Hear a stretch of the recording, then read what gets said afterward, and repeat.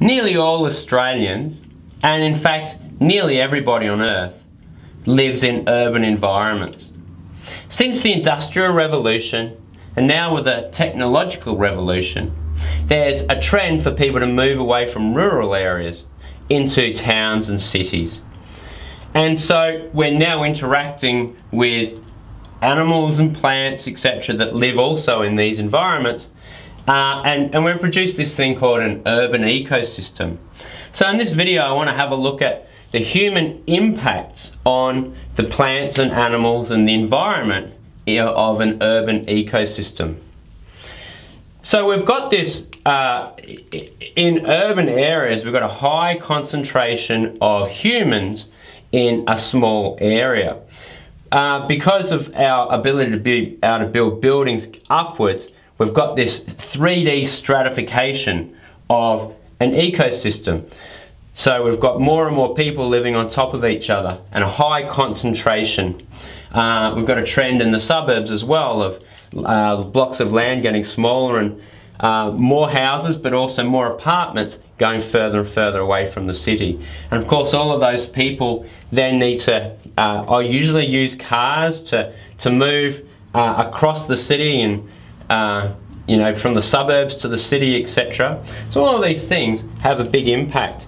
One of the things that we can say about urban ecosystems is that humans pollute it in 3 different areas. So we have different types of pollution. We can have a look at land pollution, air pollution, and then water pollution as well. So I'm going to have a look at each of those in this video.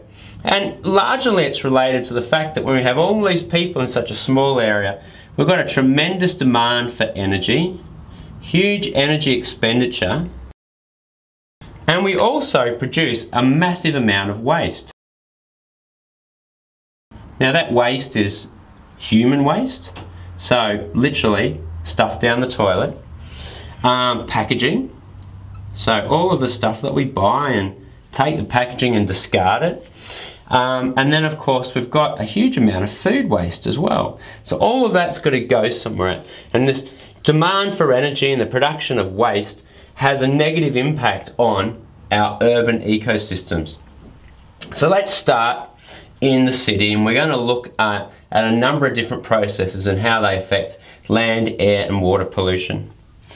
So the city, we've got a whole heap of people that live 24 hours a day in the city, so we're using this massive amount of energy, and one of the things that we produce in terms of waste is heat and light, and of course noise pollution or noise waste. So there's always light and there's always heat being produced. So a city is a microclimate of increased temperature. It's actually hotter or warmer in a city than it is you know, in the rural area. So it's actually got increased temperature. Now as well as that, we've got this artificial light 24 hours a day. Now this has a negative impact on the plants and trees that live in a city, because plants use the length of the day and the amount of sunlight as a trigger for knowing what season of the year it is to flower. So if there's artificial light, the plant always thinks that there's long days and it's always summer. So if they're a plant that flowers in summer, they're always flowering. If they're a plant that flowers in winter, they're never flowering. So that has a negative impact on them. Because of the warmer temperature, it tends to attract animals. It attracts birds. Because we've got all of this litter, we tend to attract animals that eat this litter. So, so litter and food waste, food scraps. So we're thinking about the types of animals that are attracted to eat these food scraps. Rodents, things like rats and mice, but also cockroaches, and also getting back to the birds, things like crows and ibises. They're all attracted to the city because it's warm and there's loads of food available for them. Now, people need to move around the city, getting to and from the city to the suburbs, etc., and they often do that on on roads using cars, buses, trucks, etc. So these cars and vehicles that are combusting fossil fuels are injecting into the atmosphere large amounts of pollution, of air pollution. And those pollutants are oxides of nitrogen and sulfur. Now, when they're in the atmosphere, they become an irritant. So people who are sensitive to asthma and other irritations get sore, runny eyes, they get asthma attacks, and they get the sniffles, etc. So that has a negative impact on the humans that live there. As well as that, these oxides can react with the sunlight and cause photochemical smog, which you see in some cities in China, and you see it in Los Angeles, for example. So there's some parts of the world that tend to be more affected by these things, partly because of their topography, but largely because of the pollutants that are going into the atmosphere. So you see photochemical smog. In other parts of the world, you see acid rain. Now, the reason you get acid rain is because you've got oxides of nitrogen and sulfur in the atmosphere. So when that reacts with the clouds, it produces nitric acid and sulfuric acid. So it actually decreases the pH of the rain. So when it rains, it actually rains acid. So, we're talking about a weak acid. It might have a pH of 5 or 6. But, that's enough to affect the soil. It affects the pH of the soil such that the plants in the forest areas can't grow, or can't grow very well. And also, it strips the paint from cars. It damages buildings that are made of limestone. So acid rain can be a big problem. So these are some of the air pollutions that occur. You could argue that this microclimate of increased temperature around the city is also air pollution as well. So out in the suburbs, we've got our houses and our gardens that we're proud of. But in these gardens, we often are applying herbicides or pesticides onto the gardens. We're also putting fertilizer onto our gardens, and of course some of that is pesticides and fertilizers can run off into the stormwater drains, but ultimately run down into the rivers and into the sea. So we're putting pesticides and fertilizers into the sea. It's not just from farms, but urban backyards where we're using pesticides and fertilizers will still run off into the ocean. As well as that, the powder that we use in the washing machine. So washing powder often contains nitrates and phosphates, particularly phosphates. So that washing powder, if the runoff from the washing machine can then also run into and find its way into waterways as well. And particularly that's a problem with phosphates. So we've increased the nutrients into the waterway, and that concentrates such that we might have a waterway that has a high concentration of nitrogen and phosphorus, and that causes a process called eutrophication. So we're going to do another video on eutrophication, but basically what it means is that where we've got, so remember nitrogen is that main element that's required for plants to grow. So if we increase the nitrogen, that's why we have it in fertilizer. If we increase the nitrogen in a waterway, we're going to get increased production of the producers, the algae, and we'll have an algal bloom which will grow out of control in that waterway. But when that algae dies, it decomposes at the bottom of the waterway by bacteria that need to take oxygen for respiration. They take oxygen out of the water to the point where we have a hypoxic area, a low oxygen area, and we've got a dead zone. So suddenly all of the fish start to be belly up. They die because of lack of oxygen.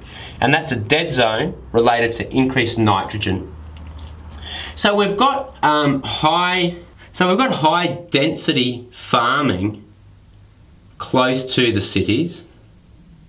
So we're going out a little bit, out past the suburbs, but we've got our high density farming there. So, you know, maybe our dairies and our maybe our piggeries and our chicken farms, where they're factory produced.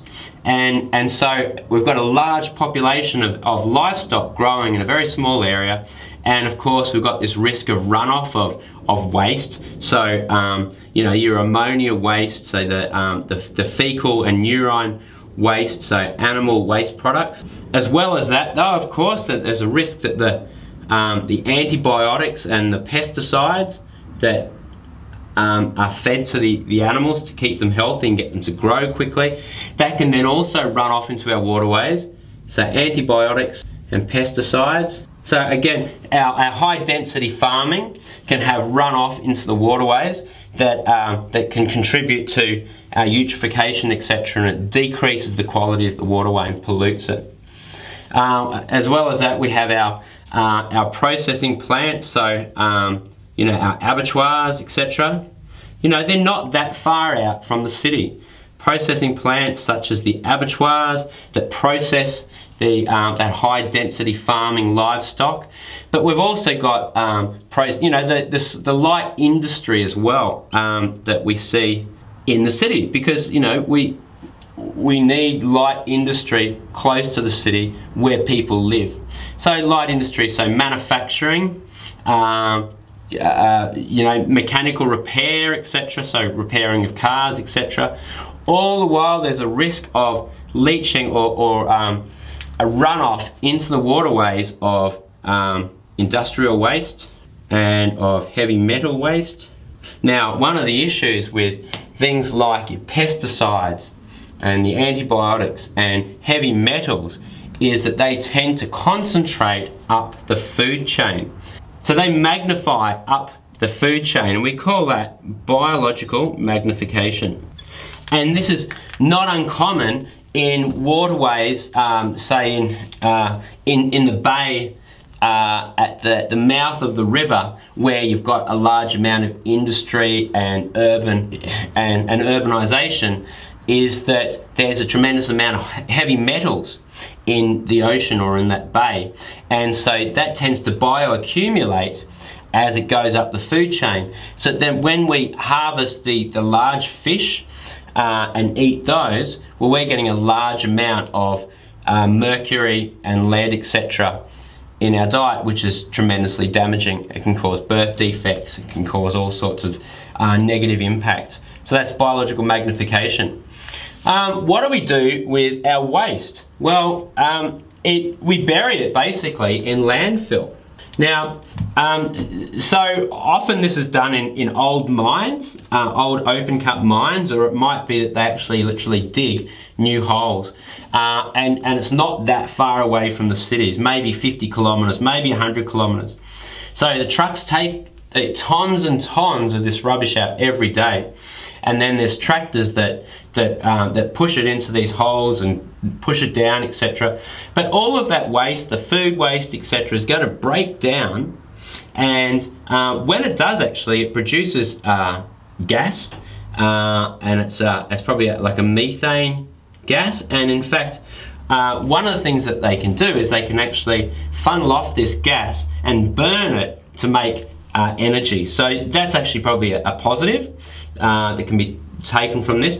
But another thing that happens is that we produce this liquid waste that leaches through the ground into groundwater and into waterways, and we call that leachate. So it's a concentration of the heavy metals and the toxins and the pollutants in liquid form that leaches into groundwater and into waterways, and that's a real problem when we're looking at managing landfill.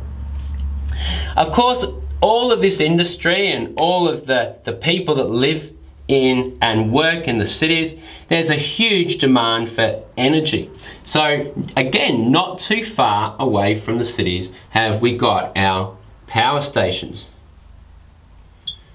And we don't want them too far away because we've got to have people working there, but also we've got to run the power through into the city. And the further it has to travel, the more wasted energy there is. So we've got power stations in Australia. They're usually coal-fired power stations. So we've got carbon dioxide going up into the atmosphere as a greenhouse gas. We're taking carbon out of the ground and burning in the power station, so we're disrupting that carbon cycle. But as well as that, the whole process of a coal-fired power station is it's about boiling water and turning turbines. Now that that boiling water then goes back into the waterway. So we've got this thermal pollution. So the water, that boiling water, goes into the waterway and it affects the temperature of the waterway. And of course, that affects the abiotic factors, the abiotic conditions in that waterway. And so that's going to have a negative impact on what lives in that waterway. So that's just a snapshot of some of the issues associated with urban ecosystems.